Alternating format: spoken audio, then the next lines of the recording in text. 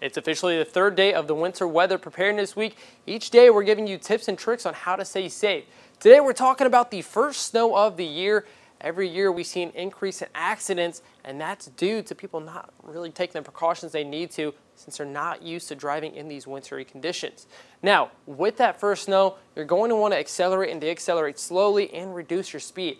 These combined are going to be helping you out with that stop time. You're also going to want to have a safety kit packed and prepared. That way, if you are stranded on the roadways, you're going to have everything you need until emergency services can arrive. Plus, you're going to want to make sure you keep going up that hill. Do not stop because you're going to lose that momentum.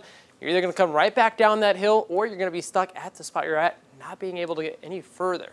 Now, when talking about stopping signs, there's different surfaces and different roads, but typically 35 miles per hour, it's going to take about 5 to 8 seconds for your stop time in snow, which is almost doubling what it would be like during a dry condition scenario.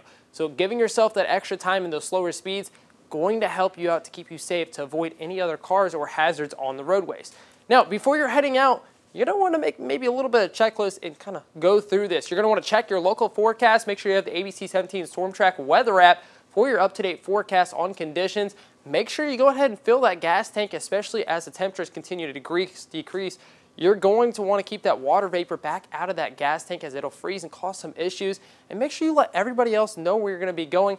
That way, you have somebody else to check on you if you are not arriving at your location at a specific time. With that emergency supply kit, going to help keep you safe. And if you are stranded, remain in the vehicle. I'm ABC 17 Storm Track meteorologist Chance Scotch.